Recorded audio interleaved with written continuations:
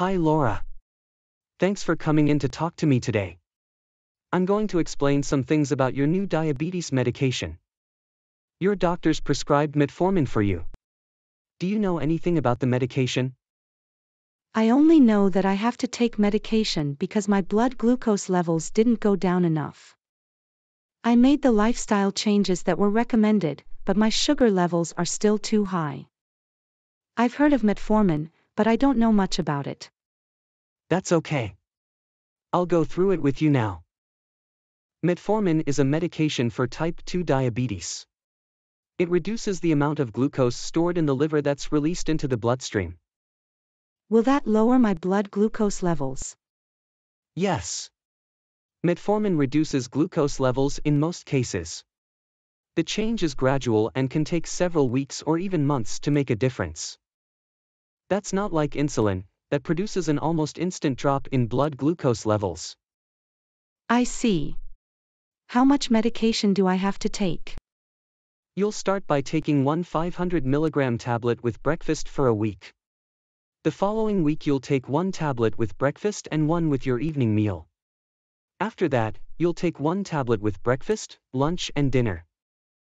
The dose gradually increases from 500 mg a day to the amount that's right for your diabetes. Do I have to take the medication at those times? You need to take metformin with a full meal. It's best to have regular meals throughout the day for the medication to work properly. I'm a bit worried because I don't have regular meals. I don't eat much at breakfast and I usually have a light lunch. Will the medication still work? It doesn't work as well. And taking metformin on an empty stomach can make you feel sick. Something else I should mention is that you should swallow the medication whole, without chewing or crushing it. I see. There are also some side effects of metformin that usually go away after the first weeks of starting the medication. The most common ones are diarrhea, nausea and vomiting and abdominal gas. Some people notice a metallic taste in their mouth as well. Should I stop taking the medication if I get any of those side effects? No. It's important not to stop taking the medication suddenly. Speak to your doctor and she'll lower the dose until the side effects settle. Is there anything I shouldn't eat or drink while I'm taking the medication? There are a few foods you should avoid or limit. For instance, eating simple carbohydrates and high-sugar foods will cancel the benefits of taking metformin.